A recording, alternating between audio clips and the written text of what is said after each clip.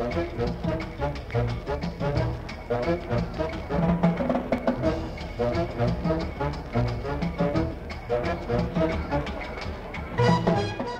friend of mine was telling me that she had talked to her neighbor, and the neighbor had been asking her son what he wanted to be when he grew up.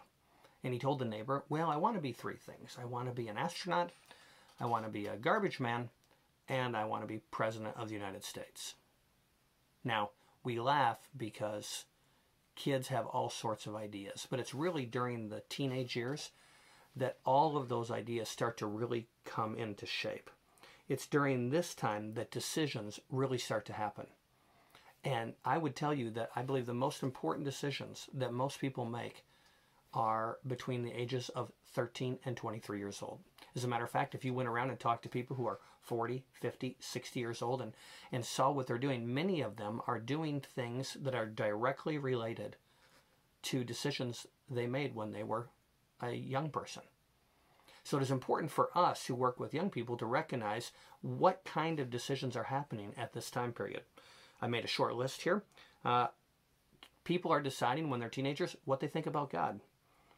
They are deciding what kind of person that they're going to become. They are deciding what occupation they want to work in.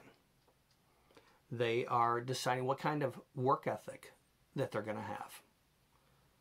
And for many, they're deciding who they're going to spend the rest of their life with in marriage. So these decisions are very, very important. And this time period in their life is very, very important.